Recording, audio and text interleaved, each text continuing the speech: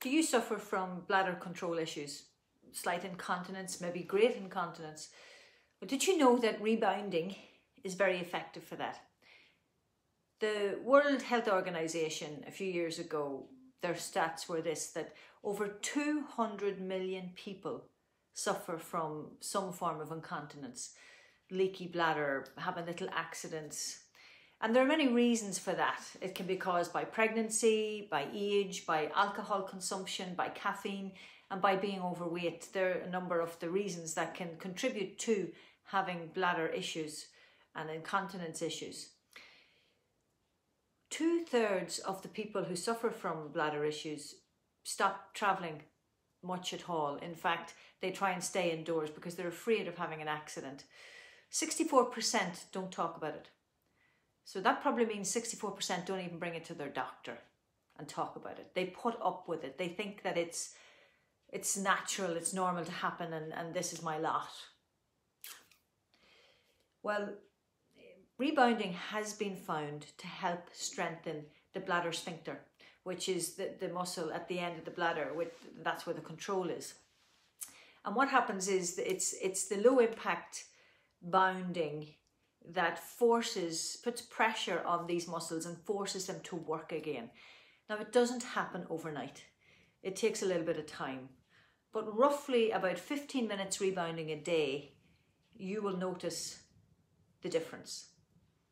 Now, I do say very clearly that rebounding needs to start with just 1 minute. When I talk about rebounding, you might wonder what I'm talking about. Rebounding is one of these. It's not jumping really. It's bounding on a mini trampoline. Let me show you. Doesn't matter what age you are, you can do this. You can have a wall beside you if you need to hold on if you have difficulty with balance, or you can have a family member. You can also buy a bar. Difficulty with having a bar though is that as you get a little bit more intense on the rebounder and get more active, you don't want to be holding onto the bar because you can dislocate, you can pull your shoulders and cause a bit of tension there. So literally, you'll start off. I have 2 programs up my website, and this is why I say you need to start this way, because I've had clients who haven't started this way, and it wasn't that I encouraged them to start at all, but I found out from them coming to see me that they had tried rebounding and it had been a very negative experience because they just got on it and started. They had no advice. They did too much too quick, and they caused problems because they aggravated old injuries, including bladder issues. So what you want to do is you want to start literally 1 minute a day just with a walking motion. Now you can see I'm lifting my heels, I'm going from heel to, but most of the weight is on the ball of my feet. The balls of my feet.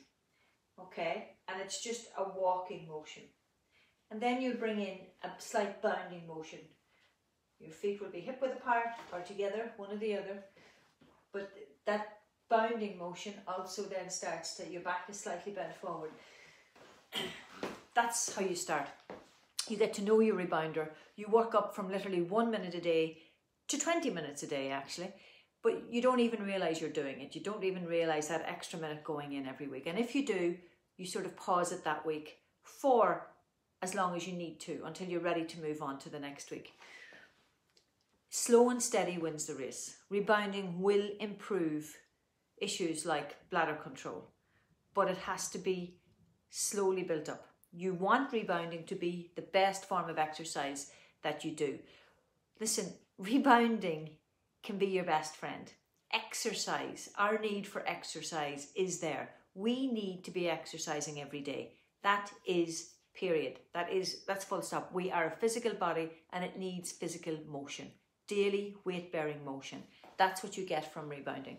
But it doesn't have to be to the point of killing yourself and overexerting yourself, because that goes too much the other way. You're putting yourself under stress.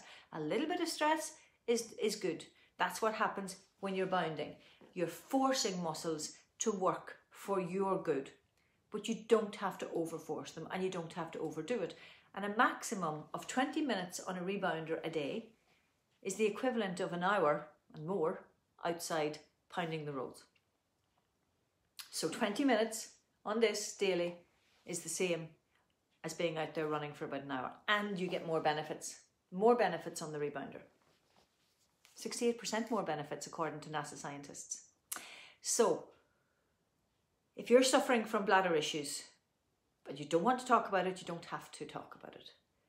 But you can do something about it. And also remember, you're one of over 200 million people who are having a similar issue. It could be age-related. It could be pregnancy, having had pregnancies. There are many reasons for it. Overconsumption of alcohol, overconsumption of caffeine, being overweight, all contribute to bladder control. And rebounding can help you with it. Listen, like and share this video. Tell your friends. You don't have to talk about bladder issues. You just have to share this video and let me talk about the bladder issues with your friends. But get yourself a rebounder. And if you have a rebounder in the house, make sure it's down and you're on it every day. Find a space in your house. You can leave it up against a wall, absolutely. But don't leave it up against the wall. Let me show you. Don't leave it like this against its legs. If you're going to leave it up against the wall, lean it back against the wall. Okay. Get on your rebounder. Get rebounding.